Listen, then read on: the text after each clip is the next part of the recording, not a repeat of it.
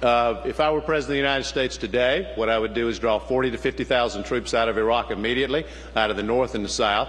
I would continue to draw combat troops out of Iraq over the course of about the next 10 months.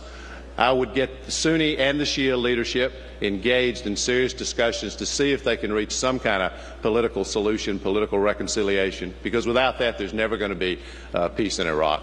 And I would engage every other country in the region, and specifically the Iranians and the Syrians, into helping stabilize Iraq. They have no interest in stabilizing Iraq as long as America is an occupying force there. But as America makes clear we're leaving and we're pulling combat troops out of Iraq, then the Iranians, for example, the last thing they want is 1 million refugees coming across their border. They don't want to see a broader Middle East conflict between Shia and Sunni because they're a Shia country and a Sunni-dominated Muslim world. So they have an incentive to stabilize Iraq once America is not occupying Iraq.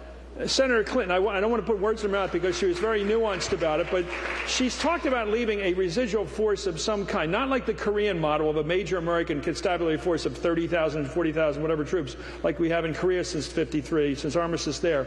But she wants to keep some U.S. troops in Iraq for the long haul to fight al-Qaeda and to keep Iran's hands off the situation. Where are you on that?